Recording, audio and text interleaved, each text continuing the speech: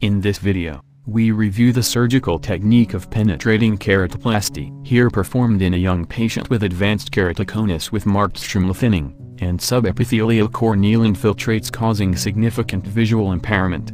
Best visual acuity was 20/100ths, and a corneal transplant was the only possible solution to restore vision. The significant overall thinning of the cornea and the absence of significant risk factors for graft rejection led us to prefer the penetrating keratoplasty technique for this case. The donor cornea is prepared using the Baron punch. We opted for 8 mm diameter for the donor and 7.75 mm for the host refine. This will ensure an adequate fit of the graft-host junction. Now we perform the trephination of the host cornea using the Hesburgh-Baron vacuum trefine. Note that each complete turn of the spokes advances 0.25 mm into the stroma, and this was a very thin cornea indeed. Only 2 complete turns were necessary to perforate into the anterior chamber. The vacuum should be immediately released and cohesive OVD is injected to fill the anterior chamber. Now the curved corneal scissors will be used to cut the pathological host cornea. This maneuver is carefully performed using both right and left-sided scissors, taking care to avoid damaging the host stromal bed. During this open globe step it is important to keep stabilizing the anterior chamber with OVD, as this will facilitate the cutting maneuvers and reduce the possibility of choroidal effusion.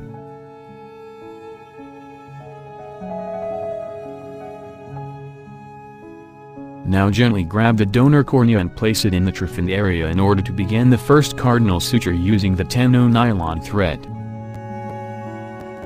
Open globe time should be minimized, so in the first suture the priority is to quickly fixate the donor cornea. Ideally the curved needle should pass at about 80% stromal depth, but you will notice that the needle exited too posteriorly in the host side near the limbus. No problem, as after reforming the anterior chamber we will replace this suture.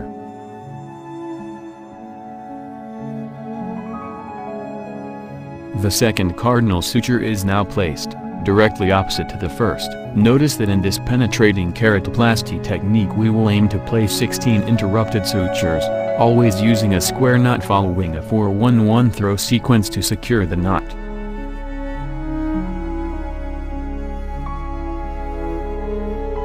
When tightening the knot the surgeon should aim for a firm apposition of the graft-host interface. This is assessed by direct visualization of the interface junction. Also, pulling the thread slightly upwards facilitates the control of knot placement.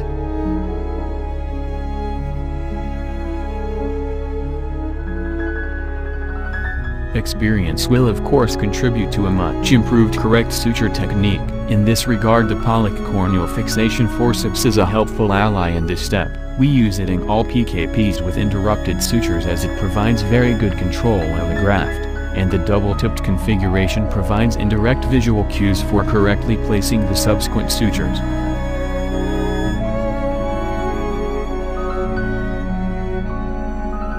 Now that the graft is stabilized we will remake the first cardinal suture, which was too posterior. Notice how with improved stability, the graft now beautifully approximates the host bed as the knot is tightened.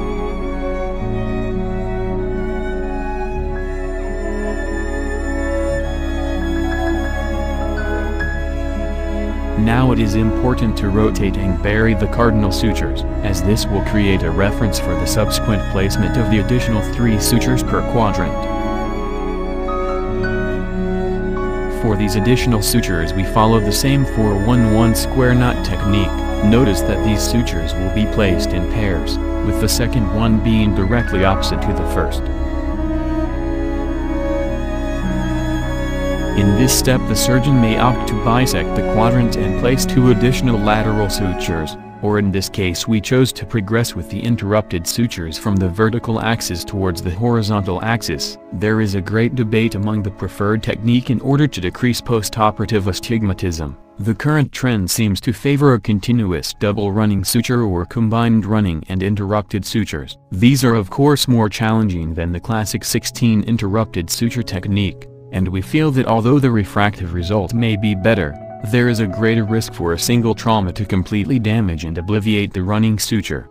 The main advantage of the interrupted suture technique is that the surgeon may selectively remove the sutures guided by corneal topography, in order to optimize the end-refractive result. Also, in the case of any suture breaking, it is only necessary to replace the damaged suture. Therefore, we favor the interrupted suture technique.